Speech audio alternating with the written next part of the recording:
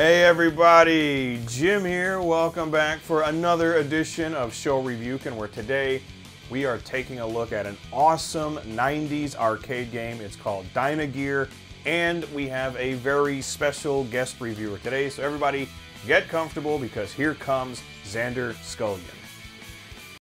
Here comes a new challenger! Hello everyone, Xander Scullion here, and I want to thank Jim for letting me on his channel to talk about one of my favorite arcade games released in 1993, Dyna Gear.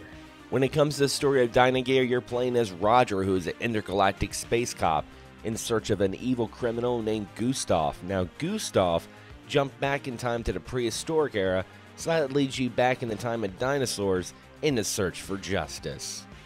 But of course, it's the gameplay that really makes Dyna Gear shine. It's a game that's categorized as a side-scrolling action platform, but can also be considered a run-and-gun to certain elements, but it's actually a mix of all those genres that turns out to be a pretty decent title with some simple mechanics.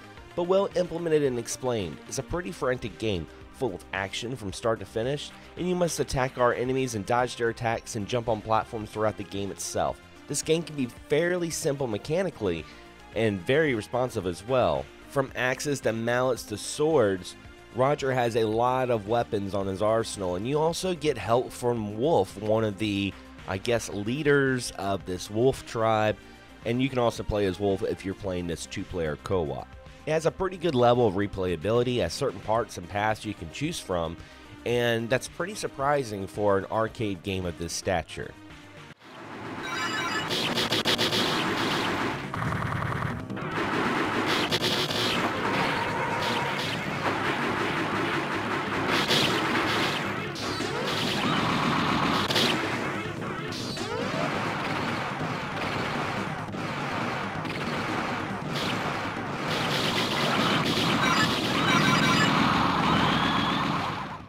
Listen, Dyna Gear has so many things I absolutely love about a video game.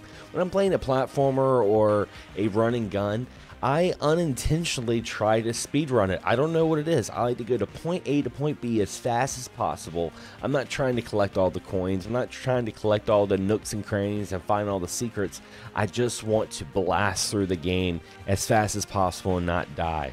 It's a personal preference when I play these games that Dyna Gear actually congratulates. While the music can be kind of forgettable, I absolutely love the 2D hand-drawn sprites. Listen, I look at Dyna Gear and I see a long-lost Saturday morning cartoon. The folks at Sandy really missed the mark with this. And you may be asking yourself, Xander, this game sounds amazing. Where's the catch? Are there any issues with this game? Yes.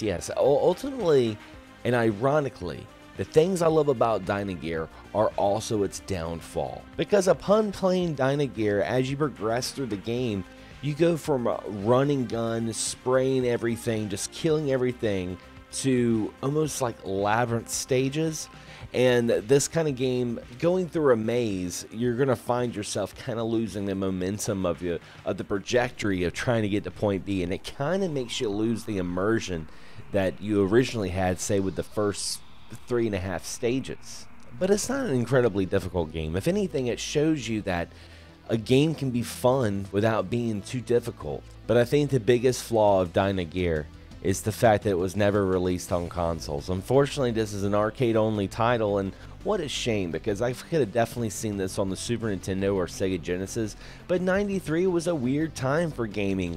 A lot of marketing was going more towards the 3D polygons, and a lot of folks on the Western markets were seeing 2D hand-drawn sprites like Dyna Gear, in my opinion, a beautiful game, as something of the past. So unfortunately, the only way to enjoy this game is downloading something like MAME, or if you're lucky enough to have an arcade around you and they have Dyna Gear, I cannot recommend this game enough. It's freaking awesome. But yeah, Dyna Gear.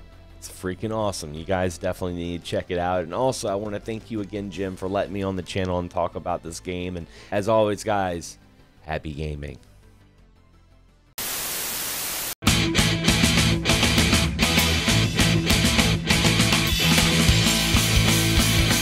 Big time shout out and thank you to Xander Scullion, not only for joining me for this review, but also for choosing such a kick-ass game, because just like with Mystic Warriors, this is an early 90s arcade action game that I'd never even heard of, let alone played, and from the second I hit the start button, I was immediately having fun.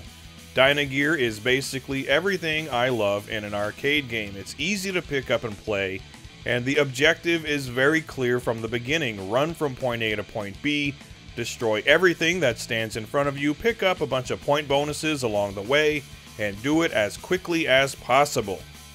There's a time limit for each stage, and there's not a ton of time on the clock, so like Xander pointed out, this is a game that encourages you to haul ass and clear stages as quickly as you can. This makes for some very fast, frantic, and sometimes just a wee bit overwhelming gameplay, but it is a hell of a lot of fun. My only regret is that I've yet to play this game with a second player, which I imagine is even more fun than playing solo. Also, yes, there are some spots where the game slows down a bit, killing your momentum in the process, but for the most part, it's balls to the wall, non-stop action, and that's just how I like it. If you've got a spare 30 minutes or so, you can blast through this game and have a great time doing it.